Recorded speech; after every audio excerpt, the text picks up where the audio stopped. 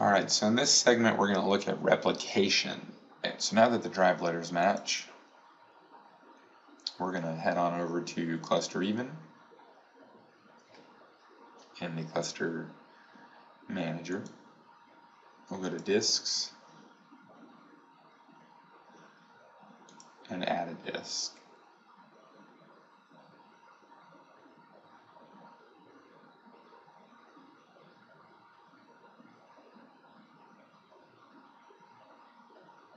Alright, so there's our cluster 3 disk. And we're going to go ahead and make it a cluster share volume.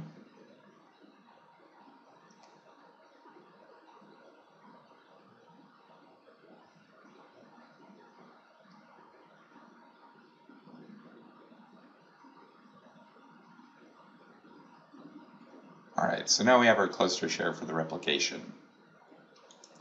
The next step is to come up to roles, configure role, HyperV Replica Broker,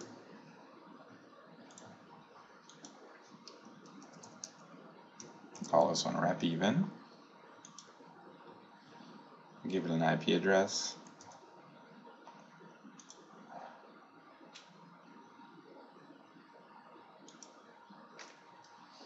Alright, normally it takes a little while here. It says pending, and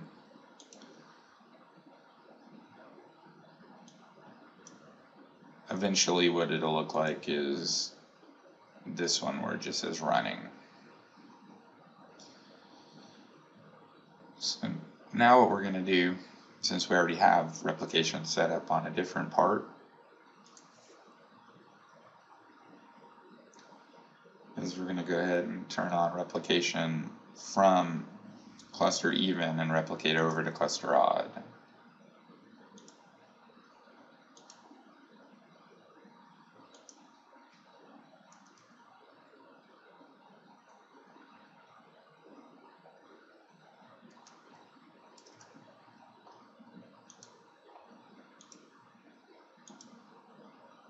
Alright, so now we configure the server. Enable replication, we'll go ahead and use HTTP.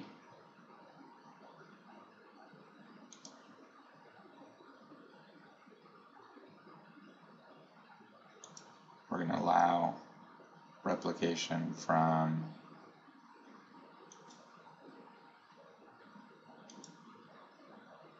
any authenticated server.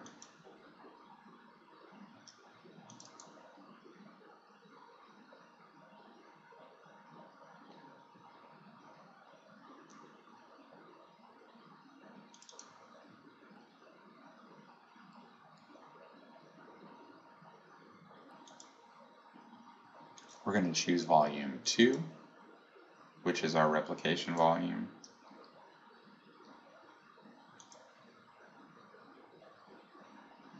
And we'll hit apply. So notice we need to allow inbound port 80. If we don't, then replication could fail to work.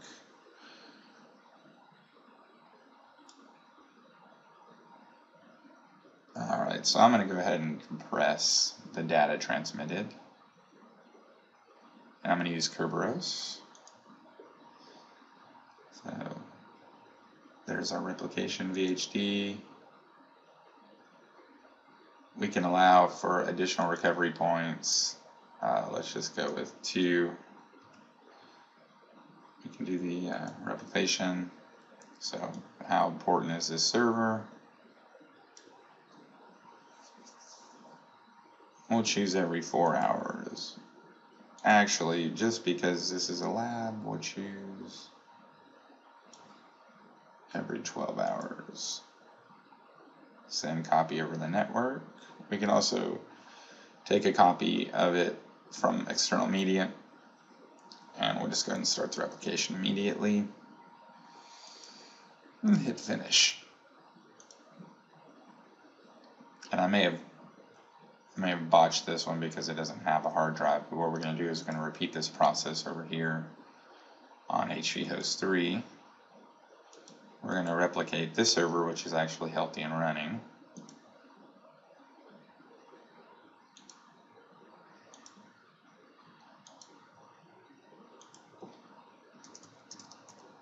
So we're going to point to the rep even role,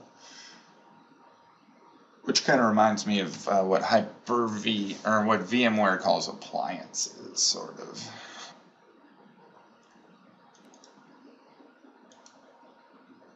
Alright, so we'll configure the server, enable HTTP 80,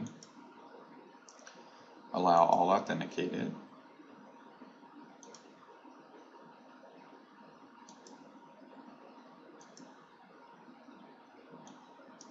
and we'll kind of go through the same process with adding our storage.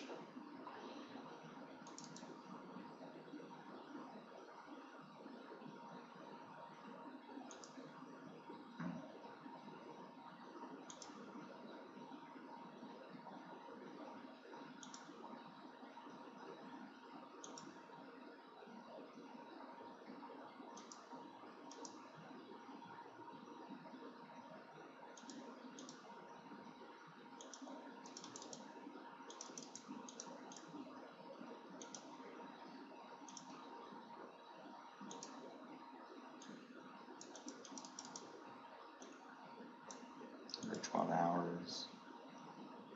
Start replication immediately. So I don't have enough resources RAM-wise to replicate every machine, so that's why I just made a couple 200 gig volumes.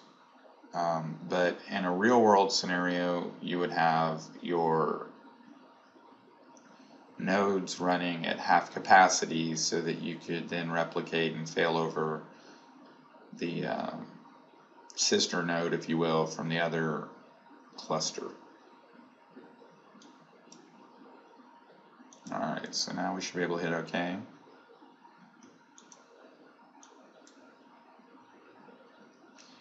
And if we come to cluster even, we should see a server that says server 2012. And it's in an off state.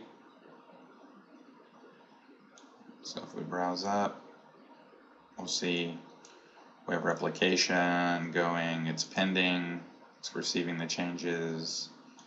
If we come up here, it's on 2012. See the same thing, we're receiving the changes. So when this gets up to 100%, we will go over failing over replication. Alright, so the refresh button over here to the right makes it look like our replica is complete.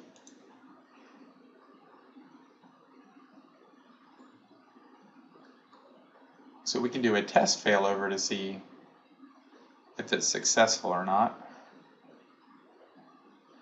And it looks like we've got a couple recovery points. Let's just get the latest.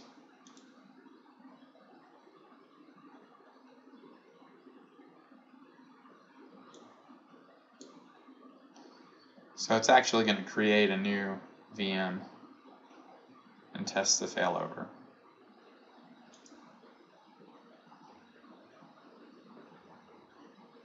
So here's our test replication.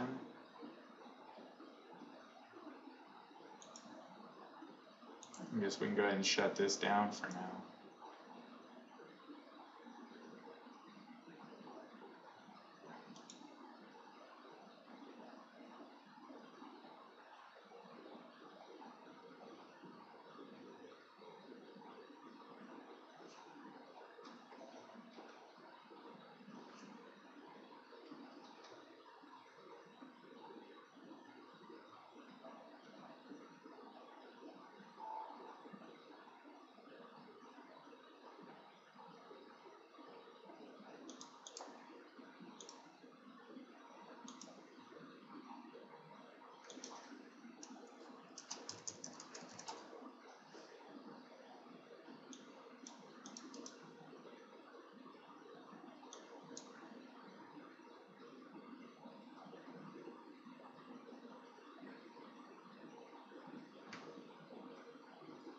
Looks like the NIC might not be connected on the test machine, which would make sense. I guess that would truly allow you to test it without impacting the other server.